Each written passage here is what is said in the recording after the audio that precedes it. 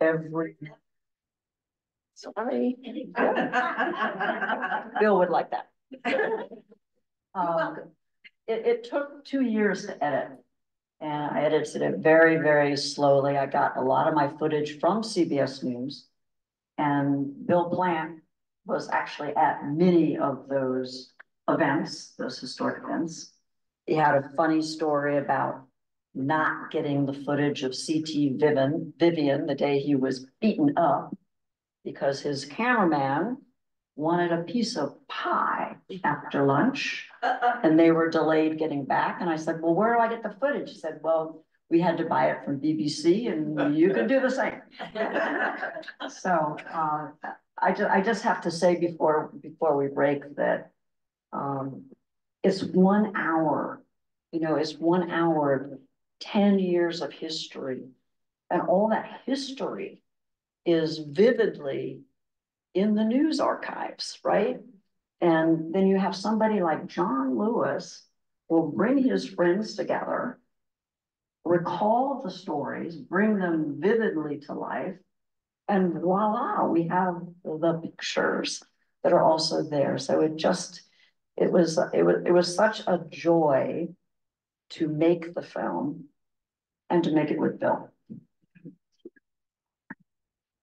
Has the film been? Thank you. Not yet.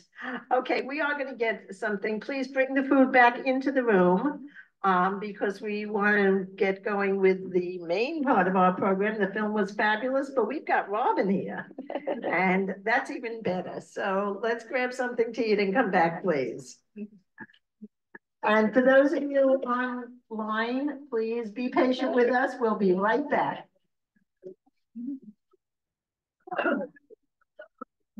You want me to talk?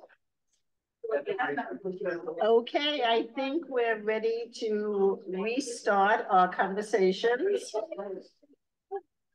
Robin, I'm sorry. I know you're still chewing. I'm still working on getting the food off my teeth.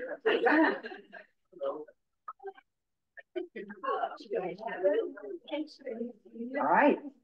So thank you for staying for the curtain talk afterwards.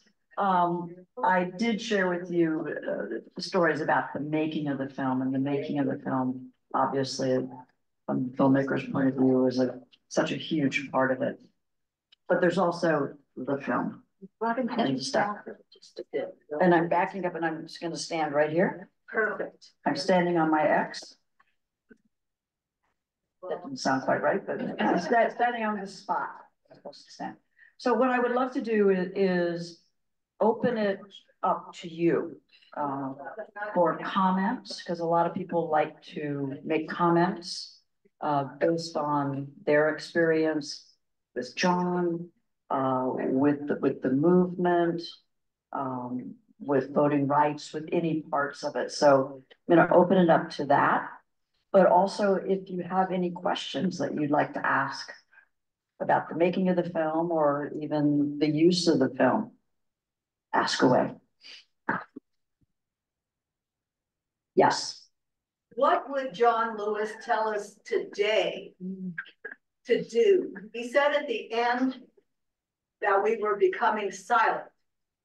And it seems that we're giving away our rights with both hands and sitting silently while that's happening. What would John tell us to do? What kind of courage and sacrifice would he encourage us to show in a time as fraught as you showed in that documentary? Well, he actually, before he passed away, was quite vocal about what engagement needed to look like today. It was very interesting trying to end the film, because I knew that the film had to end with Selma, but then it was, but what's the message? There's still so much to do, there are just so many different ways to go with the message. And so that which John said, which is, people say to me, nothing's changed. I say, come walk in my shoes. But he also would say, and there's so much to be done. You have to stay engaged. He wrote, I think his book was called Good Trouble, or the film about him was called Good Trouble. And he spoke often about that during his life, you know, as a young man, experiencing discrimination, and his parents telling him not to get in trouble, you know, to stay out of the way. And he found a way to get in trouble, which he called Good Trouble. And he kept that message going through the end of his life. I mean, this film was completed in 2007. Oh, right? 2007. And he had a lot more time after that to continue to work on many, many issues. But his voice continued to be a real strong catalyst for so many people to actually know that they as individuals could do something and should do something. Yes. I wasn't quite sure how he came to prominence in the attention of Martin Luther King. Was it because of the lunch counter sit-ins? It was before the lunch. The question is, how did he come to prominence? He was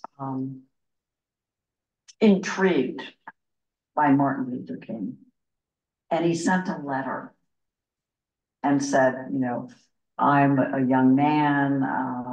He was in his teens. I live in Troy. I'm going to be going. He was going to seminary. I mean, he was going to be entering faith.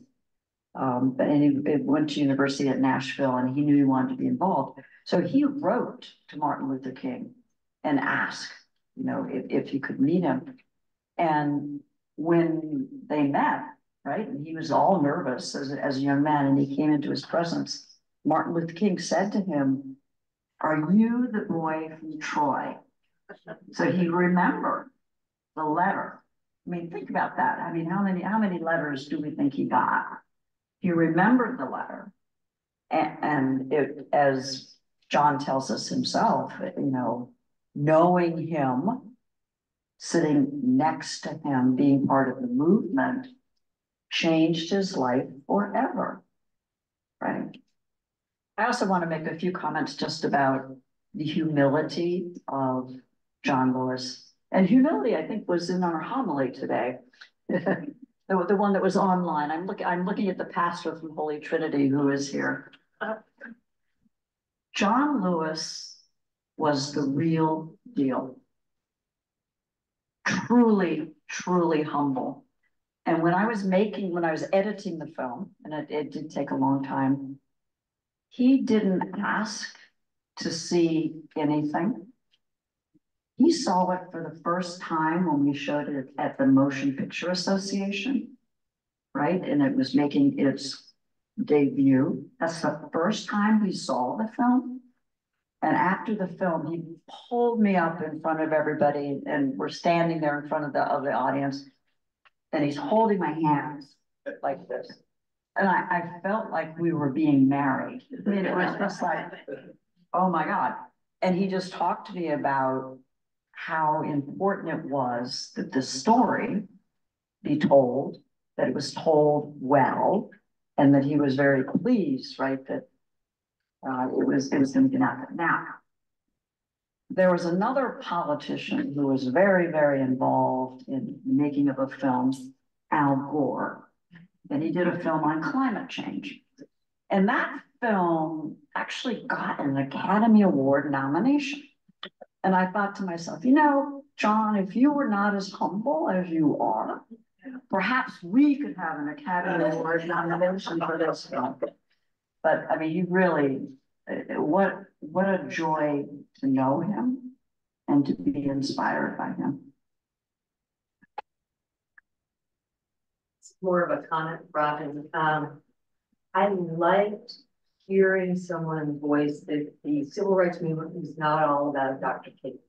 I think that's something that we've kind of lost touch with, and I don't know how we can help our historians and the people who teach our young people to understand it was such a organic splintered sounds negative. I don't mean it in a negative way, but so many different places with so many different leaders. And honestly, I'll just talk about women for a moment. There are a lot of women who are super involved in the background of this. I think that's an important story to tell.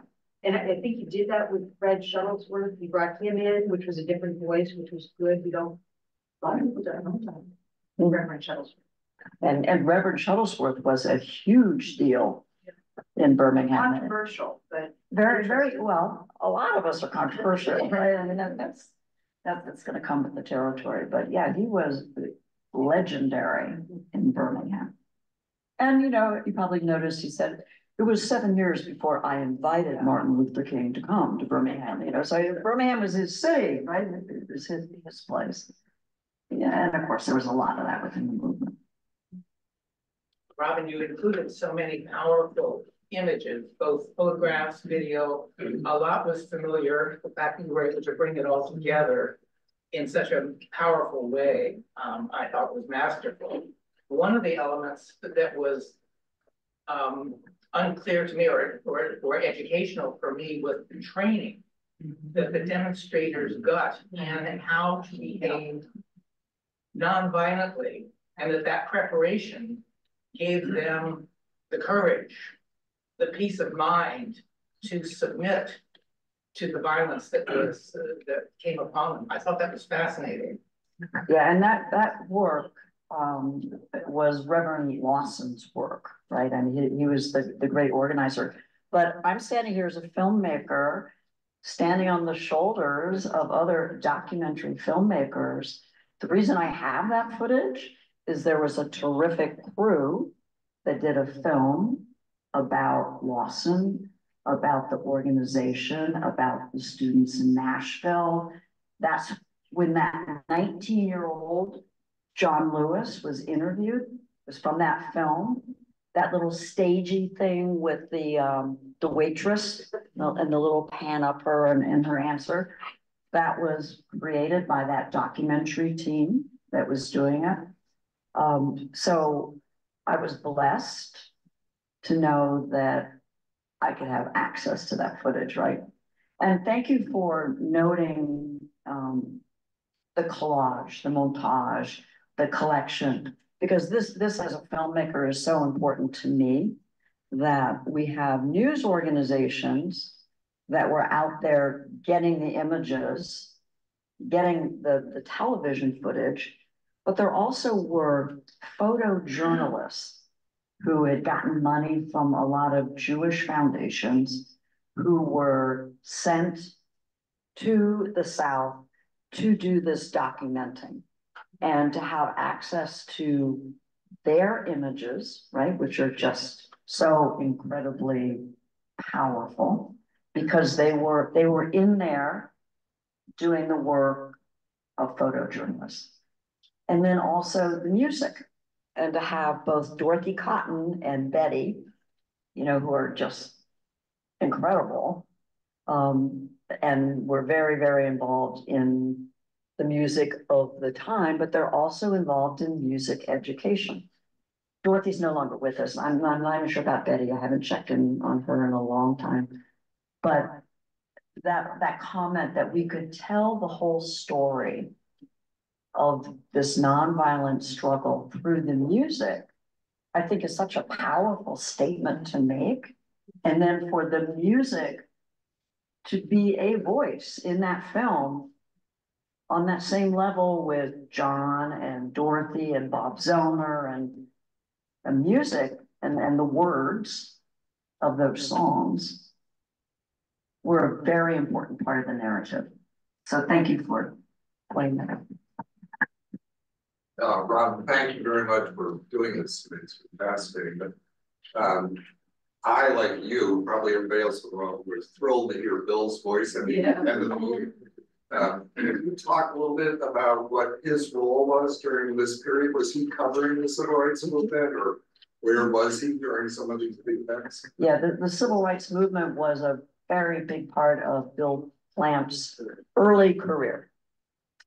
And he said this publicly to many people, that when he was sent from Chicago down to Mississippi, and one of his first stories was looking for the young activists who went missing, who were found in the river. That was one of his first stories to cover. He talked about it being like the dark side of the moon, the experience of being down there. Now, Bill is very, very proud of his Jesuit education, prep school and university. And the social justice components of that are a big part of his education.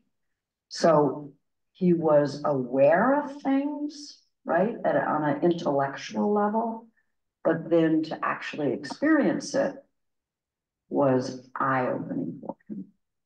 So Bill was down there from 1964 all the way through. He was covering the voter registration in Selma. You know, so he was there, you know, for a lot of the stuff that you saw on the screen, except he was in Chicago the day of Bloody Sunday, so he wasn't there for that. And I did tell the story of how his crew missed the CT Vivian footage, but we got to that. So yeah, this was a very big part of his development as a young correspondent at CBS News. And what was so magical for me is that, you know, he went on the pilgrimage several times, you know, and he spoke, you know, on the pilgrimage, but that he would bring that first person experience to me, you know, to my editing, to my questions as I was just trying to figure out what to keep in, what to not go with, you know, those kinds of things. And so it was a really rich, and I'll use the word again, magical part of editing this to have Bill Plante right there beside me. And some of us were lucky enough, another gift Bill gave us was on the 50th anniversary year. He did a presentation for Georgetown Village on 50 years after Selma. It was pre-COVID and pre-Zoom, so we didn't record it. However, it was a phenomenal presentation. Yeah, I remember that one. I saw a hand over there, yeah. I didn't grow up here. I grew up in the UK during this period and obviously saw some coverage.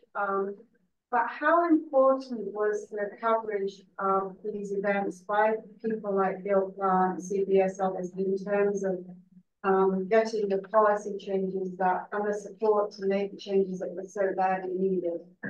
I think the newspaper reporter Jack Nelson, who was in the film, actually speaks to this, that it was an important story to cover. What was happening in front of the cameras was known within the Black community because the Black newspapers and periodicals were reporting on it. It was not a secret, right?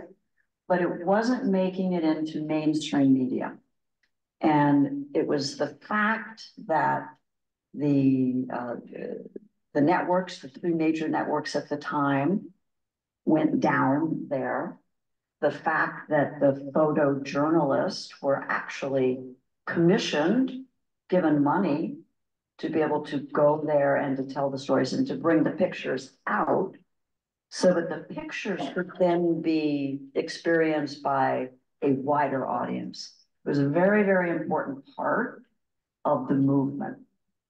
Very important. And it was intentional. You know, there was a lot of work on behalf of the organizers to make sure that there were events or things that were happening, like the sit-ins, right, that could be filmed and that would make for good television. Yes. Robin, you referred to the three civil rights workers that disappeared. Were those Shirley Goodman? Yes. Yeah. And has there been a documentary done on that? I know there's a book, Three Lives for Mississippi, which is wonderful, but has there ever been a documentary done on that? I'm pretty sure there has been, I can't tell you the name of it, but I'm pretty sure there has been. It's such an important story. Mississippi burning, was another, big part of that and the story. But young Bill Plante was there. When you were developing the idea of this documentary, did you have any particular audience in mind as to who you distributed to and where did that end up? So I'm so happy that my fellow board member has left the room because I'm one. Oh, Could you repeat the question? and so the question just left my mind. So tell me again the question. When you were developing the idea, Oh, audience. Yeah. Did I? where would you Yeah. envision? So my confession to you is I'm not a filmmaker that has her impact producing plan in place when she's actually making the film. I've come to be that filmmaker, but I wasn't at this time. This film and the idea for it was not something that I sought independently. It was delivered into my lap by an opportunity, and I talked a little bit about that before. So I was literally following the quest to tell a story. When the film was first done, we actually had wonderful distribution with PBS.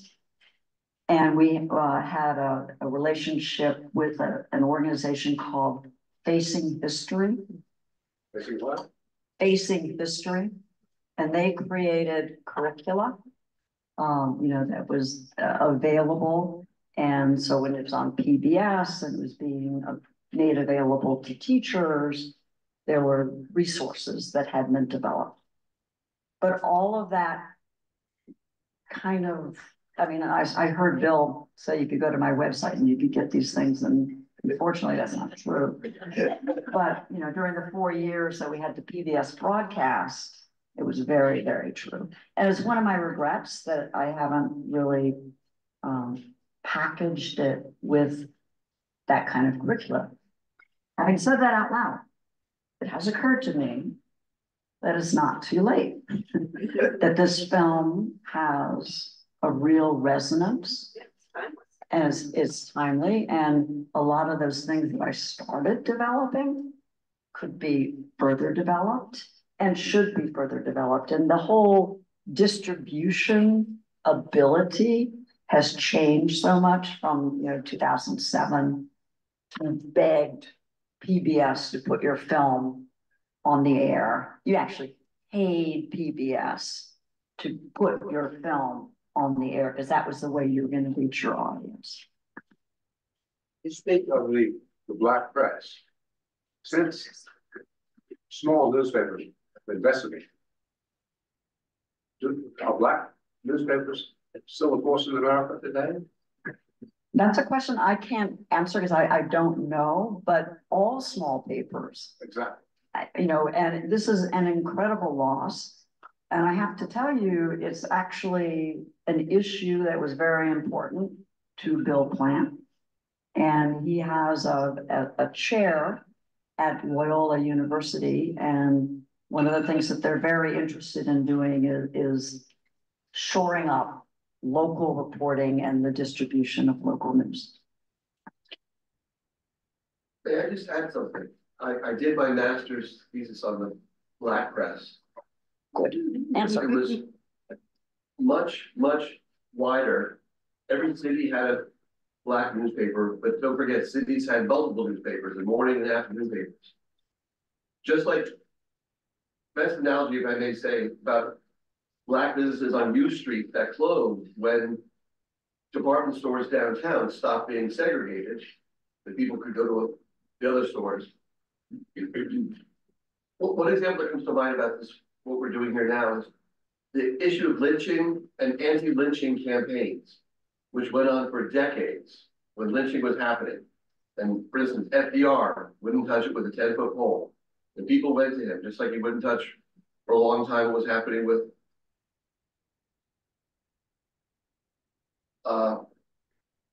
the Holocaust, and there were just issues that for whatever reason, we were touching. The black press was keeping it out there and was actively reporting on it, even though it was very, very difficult because they couldn't send reporters, black reporters, to other people to these things happening. The other side of it was William Randolph Hearst's papers would never report on it. Their editors were told, if you do report on it, you're going to lose your job. And they actively reported falsely that lynching was happening. So papers were trying to, and not just another 1 or 2 years, but decades, saying this is going on, this is going on. It's happening all over in every county in some states. It's happening in the hundreds per year in some states. And yet major newspapers, barely, the New York Times would barely touch it. And the Hearst papers were prohibited from printing it. And in fact, would have editorials and they would print false articles saying that this was not happening. That this was fake news started by radical leftists, black papers. They accused the black papers of being influenced by Jewish influences, whatever that means, by communist influences. We did everything they could to go against it, when in reality, it was an out and open part of white supremacy in many, many, many states and part of our country for decades. I can't help but think about the analogy of things that are going on today, where one big media empire is able to push a certain false narrative like birtherism or Saddam and 9/11 to such a degree that the American public to a whole is bamboozled, doesn't know what to believe anymore. Where is your master thesis now? Well, it's on a shelf somewhere. My mother has the copies. There's a beautiful museum that opened recently in Montgomery. I unfortunately call it the Lynching Museum. That is not the name of the museum. That's what I call it too. It's not a good name for it. It has a beautiful name. But they have a copy of it. they have a copy. Yes. Yeah. I was very honored when they said they would put it in their collection, but It's a very powerful. I've written books on it and stuff. Yeah. It's a powerful, powerful exhibit. Yes. How are we doing? Robin, that you said this film was 2007. Have you given any thought since then to what you would do to make a sequel to it, to bring us more up to current time, or have your intentions and interests been other places? My attentions have been other places, but as I mentioned earlier, just a little while ago, is I do think, oh, good, Rayanne is back. She's from my board of directors. I do think that there would be value in packaging this film, not remaking it, packaging this film with contemporary materials. There was another organization that picked it up called Just Faith. I don't know if anybody in the room is familiar with them, but it's just a wonderful church-based organization that creates curriculum and makes it available to parishes and churches. And they used Come Walk in My Shoes for a number of years and had, curricula around it. An early distribution target? Governor Nikki Haley. Just a thought. Do we have questions from the? I do not see any questions from online. If you have any, please put it into the chat or unmute. No, okay. Chat, I guess that's you. Well, no, that was the chat, us telling them they could put in questions earlier. So we are probably, thank you. Thank you for being here. Thank you for being engaged. Thank you for allowing us to keep the Bill Plante legacy alive through the Bill Plante Conversations. and thank you, Robin. I mean, it is an honor to keep Bill's legacy going in this way. And we at Georgetown Village appreciate your trusting us with this legacy. So thank you very much for a phenomenal program. Really, absolutely amazing. I also wanted to state just a couple of things. We have copies of our 2023 impact report. If you have not seen it yet, please take a look at it. We're pretty proud of what we've done and we'd love to share.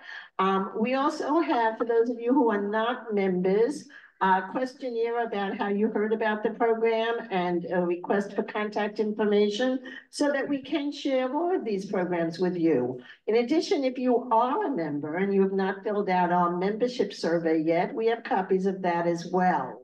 So, and I wanted to mention as a follow-up to this program, we have two books. We do have the Good Trouble book, John Lewis's book, and we also have another book about John Lewis that we purchased for the Village Square for our members who would like to read them. So we do have extra resources available. There are some cookies left. Please help yourself on the way out. And thank you for coming this evening.